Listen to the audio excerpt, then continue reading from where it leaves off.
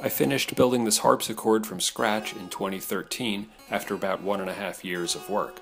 In contrast to a grand harpsichord, which has strings running front to back, a virginal has strings running left to right and takes up a lot less space. The case is veneered plywood with solid walnut trim. The marquetry on the case is tiger stripe maple with swags and ribbons of walnut and a surrounding crossband of paddock. This design was inspired by an 18th century Chippendale desk. The lid features an oval fan, which was also frequently used by Chippendale and other 18th century craftsmen. The lyre is an ancient forerunner of all stringed instruments and inspired the harpsichord stand. It's made from solid walnut and brass rod. In front, the keyboard is covered by a drop lid on a hinge. When opened, the keys are revealed. This instrument has 54 keys covering about 4.5 octaves. The light keys were traditionally covered with ivory or bone, which was out of the question. There is a fake ivory available, but I decided I'd rather have real wood than fake ivory, and so I used maple for the light keys. The dark keys are ebony. The fretwork was done on a scroll saw with 1/8 inch maple. Also, note the arcades at the front of each key. This was actually fairly easy to do with a drill press and 3 sizes of Forstner bits. Opening the lid reveals the sound well. A music stand holds the lid open. A harpsichord works by plucking the strings. Each key is a lever, and when you push down on one end, the other end rises up and raises a jack. Each jack has a quill that plucks the string. The jack rail simply keeps the jacks from flying out of the instrument. The strings pass over the bridge, which transmits the vibrations to the soundboard at the bottom of the cavity. The strings then wrap around tuning pins, seen at the far right. Virginal actually has 2 bridges, seen here as the 2 curved walnut pieces. The left and right sides of the soundboard actually vibrate independently. Soundboards are made from thin softwoods such as spruce. I couldn't find spruce, but I used a wood called Port Orford cedar, which is another traditional choice. The inside of the lid, by the way, is veneered with bird's eye maple.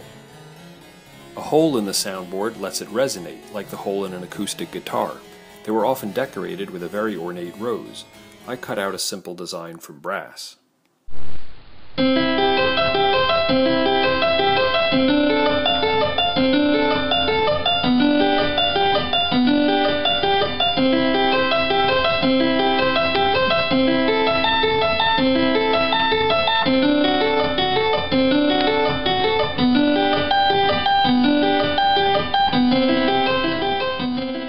The keyboard started with a glued-up blank of basswood.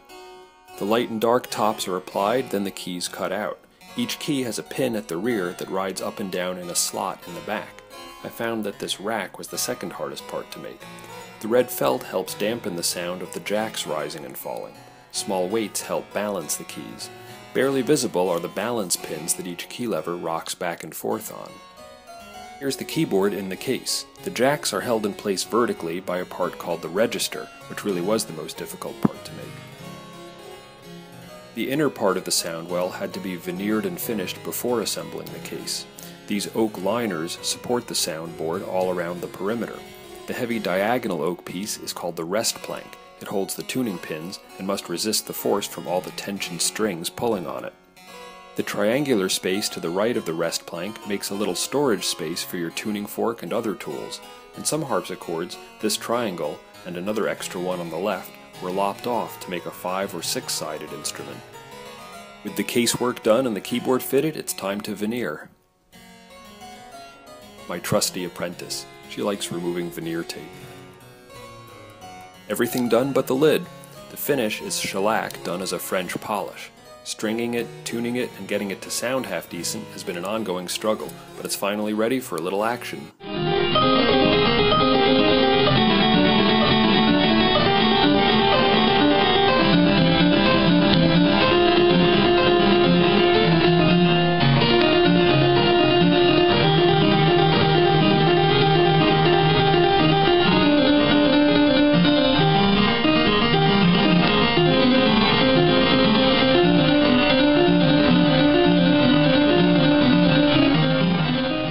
Final touch is a matching bench with the lyre base.